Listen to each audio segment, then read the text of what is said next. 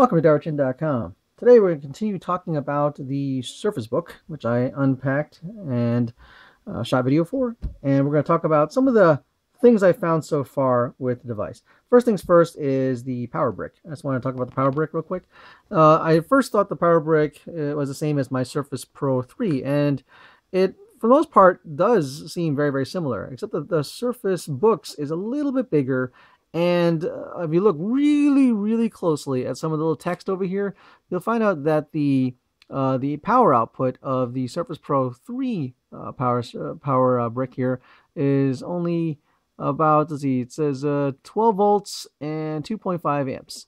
The one that comes with the Surface Book actually outputs 15 volts at 4 amps, so it's a bit more powerful.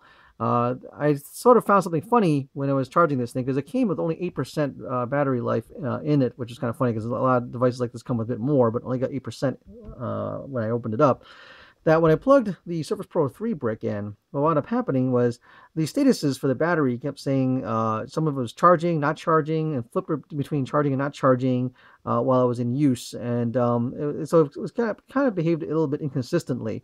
Not that it did not cause any performance problems, but it looked kind of weird when I was trying to work with it. Now it did charge the device.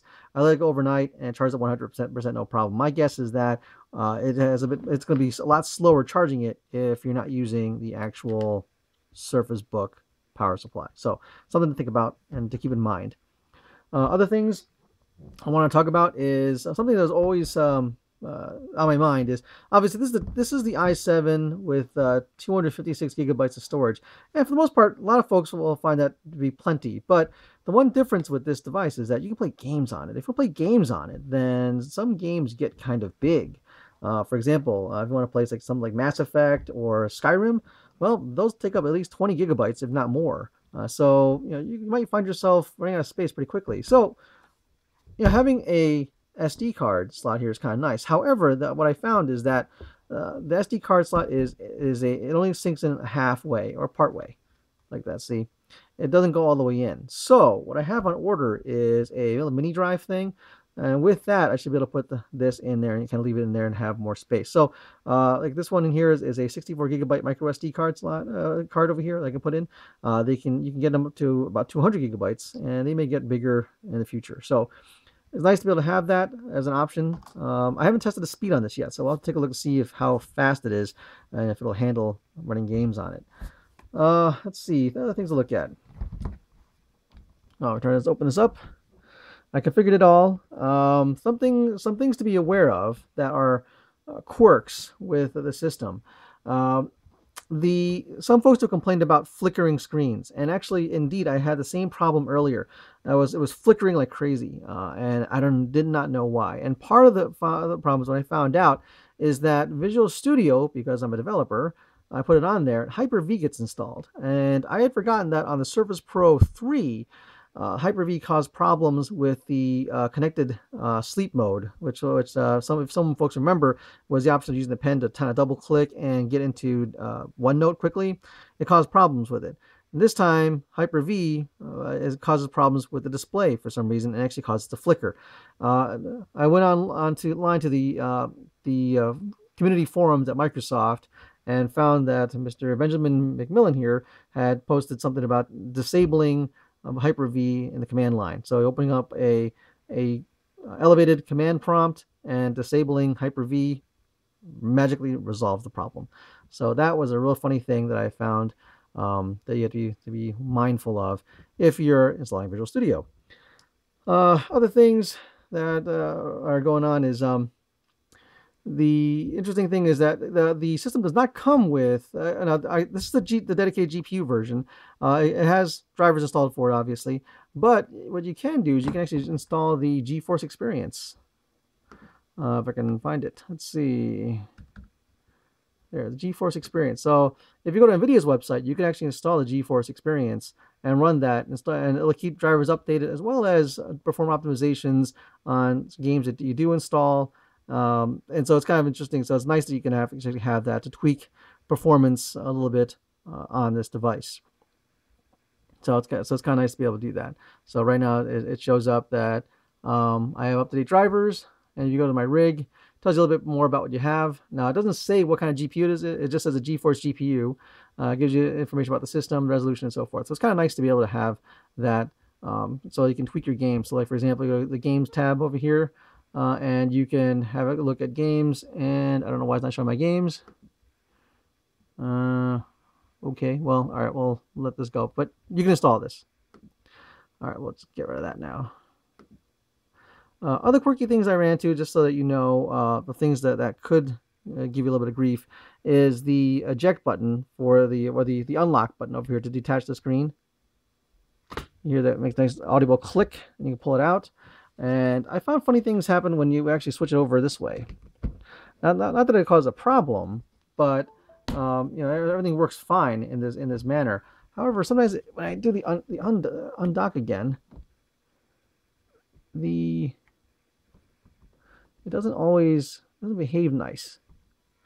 There, so the click was a little bit louder this time, and sometimes the click doesn't go right, and so sometimes it actually I wound up getting stuck at one point, which is kind of weird. But it's a little on the iffy side. It works, but you know, I had one issue where it was kind of jammed.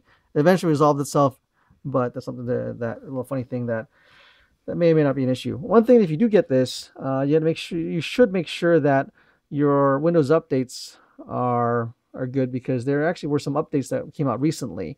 In particular, it was a hardware update. I'm not sure exactly what it fixed, but I've read that it fixes a bunch of problems that were bugging the system early on, and apparently it has one that wants me to restart with.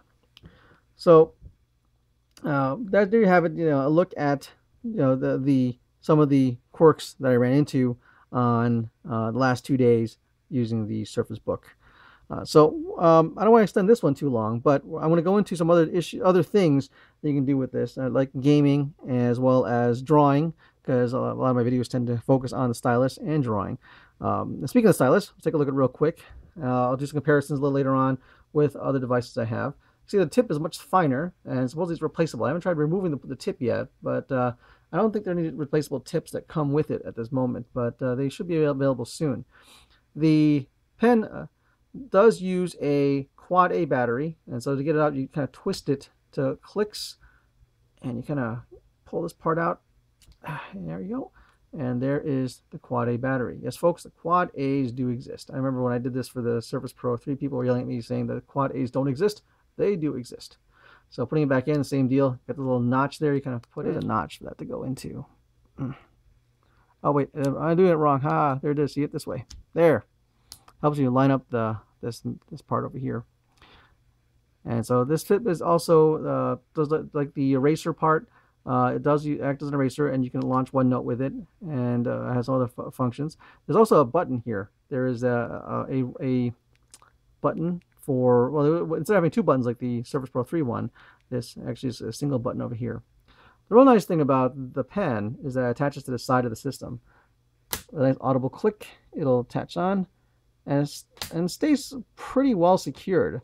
Now, not that it can't be knocked off. I have actually lost it in my bag a couple of times, but it holds itself quite nicely here. So if you're just kind of carrying it around casually, this actually should stay in place, unless you're in a brawling match and hitting people, whatever, bumping into people, it could come off. So it's not as maybe secure as a pen loop itself, but it is a much nicer solution. Also, it clicks on the side over here too. So if you're on the go, closing the tablet down, that's weird. This is a little less strong on this side, but you can see that does hold it. Although it's probably more or less attaching to the magnet for the power supply, so that's why it doesn't really do a good job here. But here, it's a lot stronger. So yeah. All right, so that's it for this video. I'm going to go into a bit more in the aspect of gaming and applications in my next video. Thanks for watching.